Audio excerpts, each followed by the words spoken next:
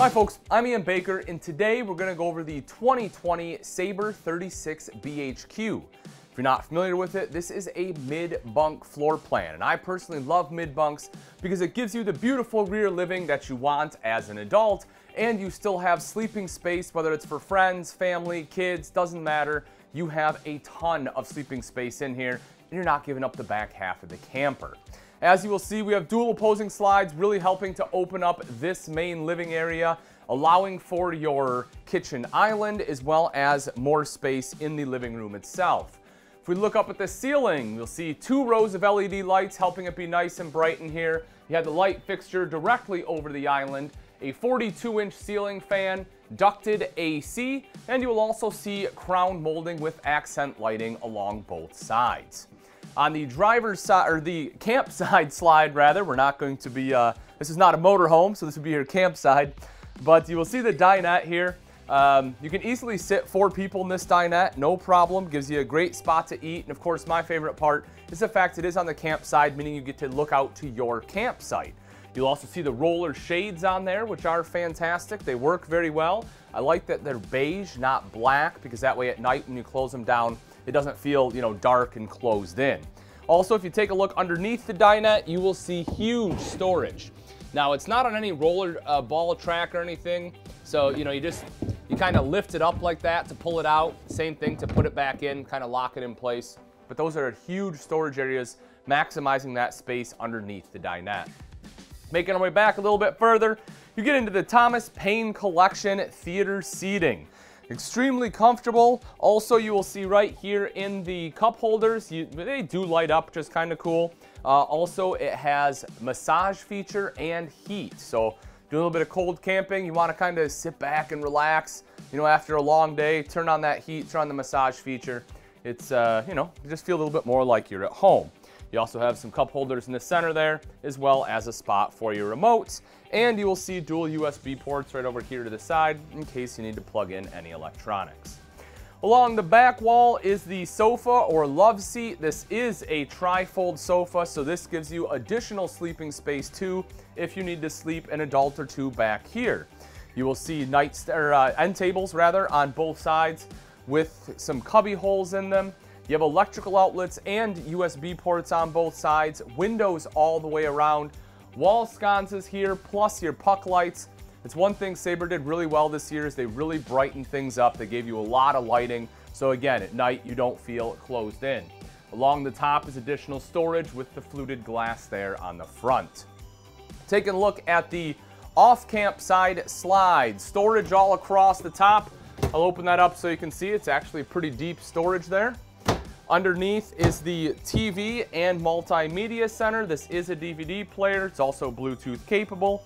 And you have the fireplace underneath that, which not only looks great, but is also a space heater, helping to take the chill off in this main living space on a little bit chillier day.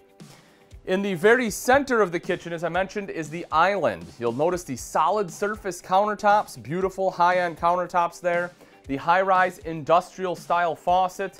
On the front, you'll see electrical outlets, USB ports, all sorts of plug-ins there. And if you make your way around the other side, you will see the drawers. You have a bank of 3 full extension ball bearing drawers, plus the storage here underneath, and you will see the apron front sink. Now it is undermounted because you have the solid surface. That apron front, again, just kind of gives it that nice residential look. Back on the other side here, big lit pantry, so plenty of space in there, which I absolutely love. You'll also see that these shelves don't come all the way to the front, so if you need to put a taller item in there, like a broom or a Swiffer, something like that, it has space for it. More storage, you have your microwave here, your hood underneath, the subway tile backsplash. There's a light, little dark. There we go. Like I said, they did a great job with the lighting. Electrical outlet here, recessed 3-burner cooktop. This just folds up and back like so. It's a Furion cooktop if you're not familiar with it. The knobs do light up, and this one has an oven underneath if you want to do some baking. You'll also see additional storage to the side there, and you have a big drawer underneath. So plenty of room for pots, pans. You have places for trash cans here. I think they did a pretty good job overall. You also see the residential high-sense refrigerator. This one does have a dedicated inverter. So that way you'll be good while you're traveling down the road. Great thing about a residential is it cools down a lot quicker and it's more efficient. Just do remember that you'll either have to have generator or shore power to have this stay cold for more than a few hours, again, unless you are driving. You will also see here you have your barn style door, kind of taking a residential trend look here with the barn style door. You kind of like the shiplap wall panel there. It's a pretty cute look. Making our way inside. So this is your mid bunk area. Now, some manufacturers call it a mid bunk, some call it a bonus room. Great thing about it is you have additional sleeping. 300-pound weight capacity here on the top bunk. You'll see underneath that you have a jackknife style sofa, and you have a third bunk stored underneath that you can pull out on the floor here. Straight across is an area to hook up a TV, a couple of drawers underneath, and over to this side you see wardrobe storage up top and additional shelving down below. As soon as you walk in, you will see your main controls for your light, slide, awning, tank monitoring panel, and thermostat there. And if you open this up, right up top here, you will see the coat rack. So you can walk right in, hang up your jackets, your sweatshirts, raincoats, whatever it may be. I do like that they put that in there. So you make your way up the steps. So one of the great things about a mid-bunk, and a lot of manufacturers are doing this, is right above is a loft. So again, you have that sleeping space underneath, you have this sofa in the back of the rear living area, plus you have this loft here, so you can sleep a ton of people in this RV, which is one of the reasons I love it. Built-in ladder pulls out, of course, that way you can climb up into that loft. As we walk into the bathroom, you'll see the foot flush lever toilet. It is a porcelain bowl, so it's nice and easy to clean. And as you can see, I have plenty of leg room as well as shoulder room.